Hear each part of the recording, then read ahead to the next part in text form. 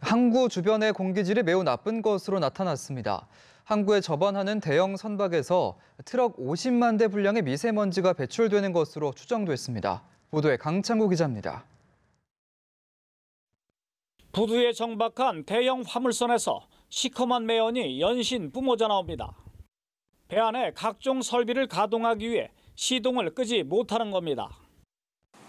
이 때문에 연간 4,000척 가까운 화물선이 드나드는 평택항 주변의 미세먼지 농도는 경기도 평균을 20% 이상 웃돌았습니다.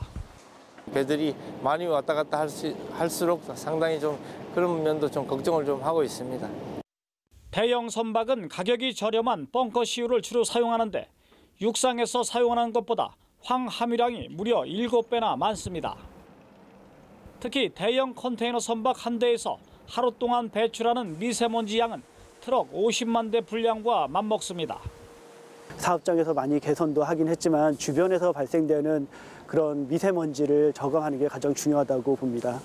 가장 대표적인 게 인접하고 있는 평택항이라던가 대형 화물선이 연간 180여 차례 정박하는 인천 영흥화력발전소는 지난해 육상에서 선박으로 직접 전기를 공급하는 시설을 설치해 대기오염 물질 발생량을 97%가량 줄였습니다.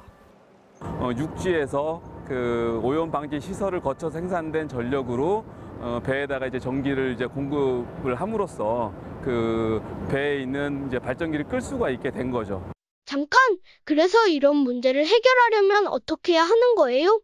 기존 선박을 전기 선박으로 바꾸면 된단다. 그럼 전기 선박은 뭔데요?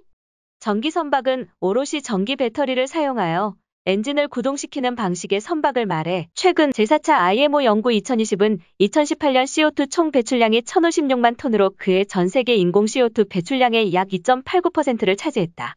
선박 배출가스의 절감을 위해 국제해사기구는 선박에서 배출하는 CO2량을 2025년까지 30%로 감소하고 낙스 및 삭스 배출에 대한 규제를 강화하였다. 이에 따른 대기오염 물질 배출에 대한 환경 규제를 충족하기 위한 친환경 선박이 필요하다. 이에 대응하기 위한 합리적이고 효과적인 방법의 필요성이 대두되고 있으며 기계식 선박에서 전기 선박으로 해양산업의 트렌드가 변화되고 있다. 다음으로 현재 운항 중이거나 제작 과정 중인 선박들을 소개하겠습니다. 암페어호는 노르웨이에서 개발된 세계 최초의 전기 페리로 길이 80m에 폭 21m의 크기의 최대 120대의 자동차와 360명의 승객을 수용할 수 있습니다.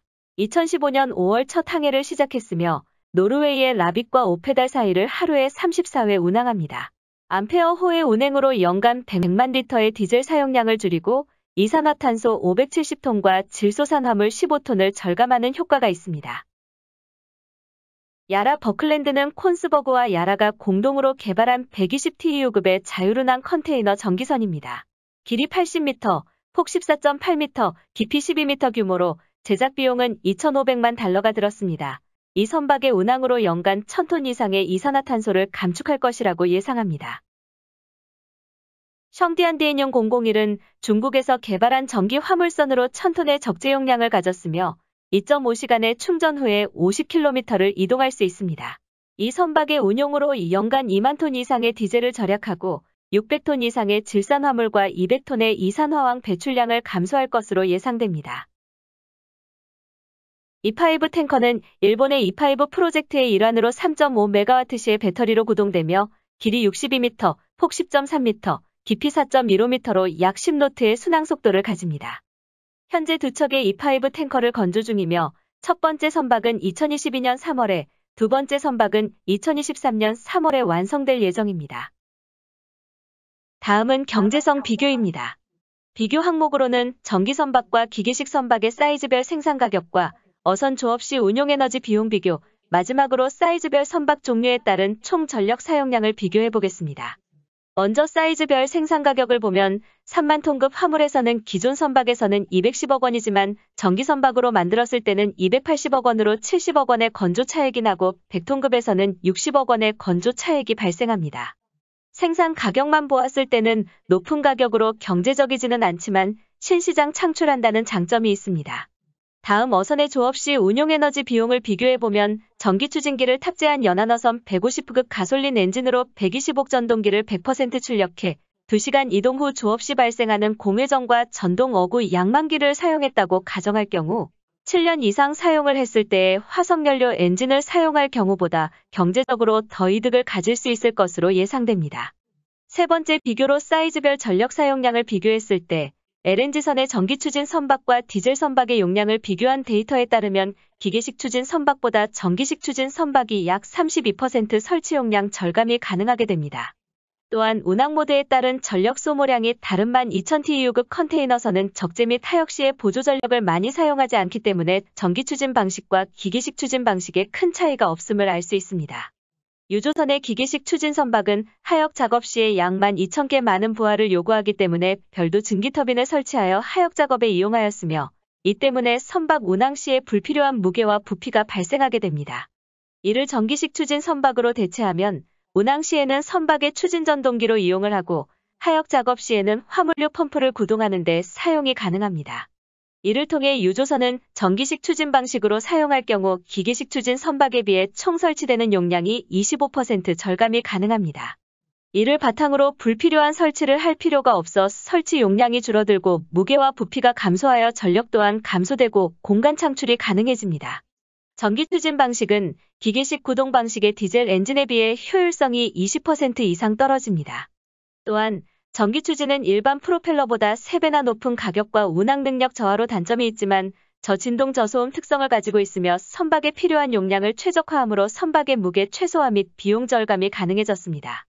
게다가 전기 선박의 러더 프로펠러는 360도 회전할 수 있기 때문에 빠른 제어로 선의 능력이 기계식 추진 방식보다 훨씬 용이하며 부하의 100%를 전기로 이용함으로 전력 관리가 쉬워졌습니다.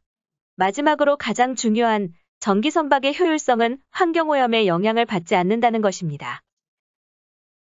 현재 선박은 항구에 정박 중에도 냉장고, 무전기, 조명 등의 시설을 작동하기 위해 디젤 엔진으로 발전기를 가동하고 있습니다. 그러나 이러한 디젤 발전은 항만에서 발생되는 대기오염의 주원인입니다. 이에 대한 대책으로 육상 전력 공급 장치 AMP가 도입되고 있습니다.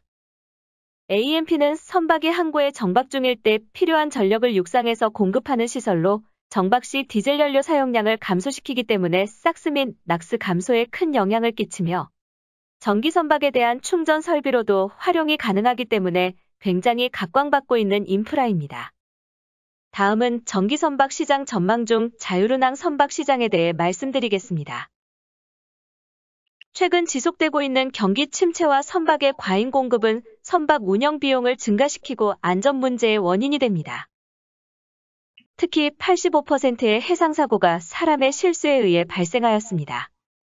이러한 문제점을 해결하기 위해 자율운항 선박의 도입은 필수적입니다.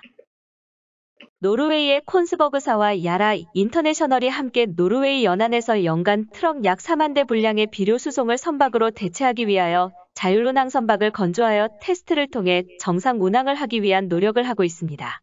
이 선박의 개발 비용은 동급의 기계식 선박보다 3배 비싼 $2,500만 연료와 인건비를 감안한다면 연간 90%의 비용이 절감됩니다. 또한 GPS와 카메라, 각종 센서 및 레이더를 통해 다른 선박은 회피하여 사고를 예방하고 항구에 스스로 접안하는 시험운항을 준비하고 있습니다. 다음으로 전기 선박의 시장 전망에 대해 말씀드리겠습니다. 전기 선박 시장의 성장 촉진 요인은 2020년 황배출 규제의 강화, 선박 개조를 위한 하이브리드 및 전기 추진 기술의 채택 증가, 전 세계 해상 무역의 증가, 해양관광 산업의 증가 그리고 리튬이온 전지의 개발 등이 있습니다.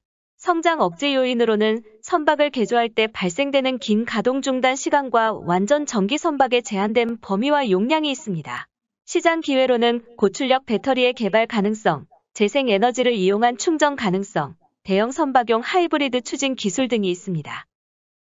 이러한 요소들로 인해 전 세계 전기 선박 시장은 2019년 51억 9,500만 달러에서 2025년 83억 7천만 달러에 달할 것으로 전망됩니다. 그중 완전 전기 선박은 2019년 3억 6,100만 달러에서 연평균 7.6%의 성장률로 증가해 2025년에는 5억 6천만 달러에 이를 것으로 전망됩니다. 전기 선박의 활성화를 위해 해결해야 할 문제로 장거리 운항에 부적합한 낮은 배터리 효율, 충전 인프라의 부족, 높은 초기 건조 비용 등의 문제가 남아 있습니다. 점차 기술이 개발되어 배터리 효율이 개선되고 시장 규모가 커짐에 따라 초기 건조 비용이 감소되며 육상 전력 공급 장치 등의 개발에 따라 충전 인프라의 부족의 문제가 해결된다면 전기 선박은 상용화될 것입니다. 이상 2조 프렌드-ship이었습니다.